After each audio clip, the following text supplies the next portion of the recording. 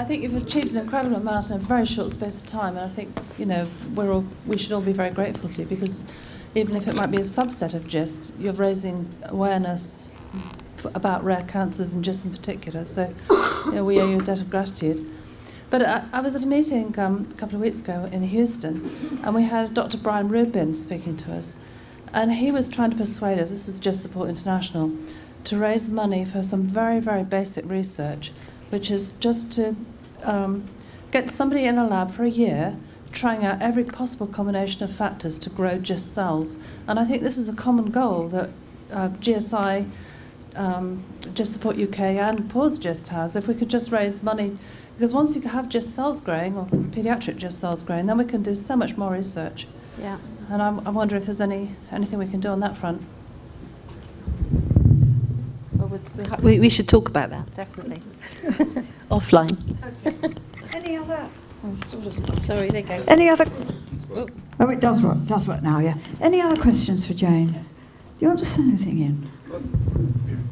I'd just like to reinforce a couple of things that were said. The GIST registry project is fairly well advanced now.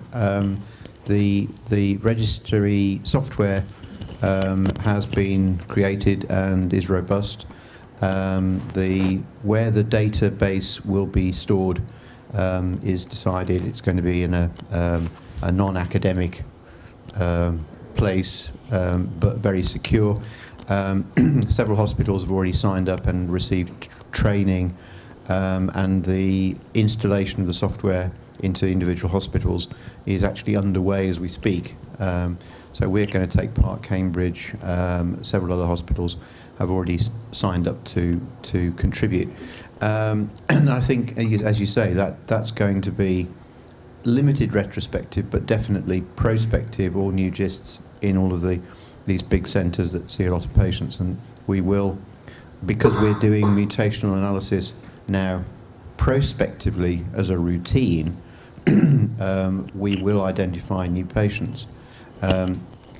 In addition, what we are hoping to do is to do a big retrospective analysis.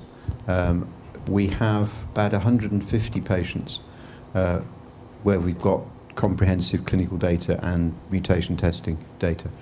But we've got potentially more like 700 patients we could analyse, but we will have to put through a research protocol, get ethical approval, and seek samples from all the hospitals who originally sent us patients, yeah. And the tissues of course have gone back to those hospitals, so it's going to be a big exercise to retrieve those. But I think that, again, that will generate additional data.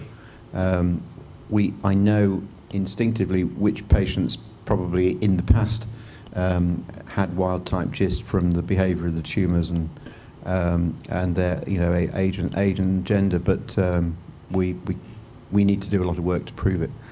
But I think you're right. The consensus is working on establishing a laboratory model. Mm.